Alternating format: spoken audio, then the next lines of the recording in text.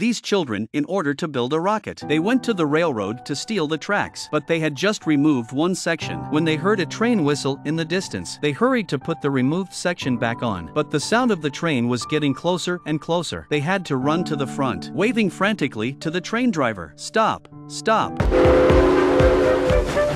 It turned out that the section of track they had torn down was abandoned. A few people were relieved. After a short break, they took the dismantled track and sold it. They were going to use the money to build rockets. The idea was Homer's. Ever since he saw a Soviet satellite fly into space, he had the idea of building a rocket in his mind. Homer pulled in 3 friends to help. The first experiment. He filled 30 cannonballs with gunpowder. Homer thought it would fly at least 3 or 4 kilometers, but when he lit it up,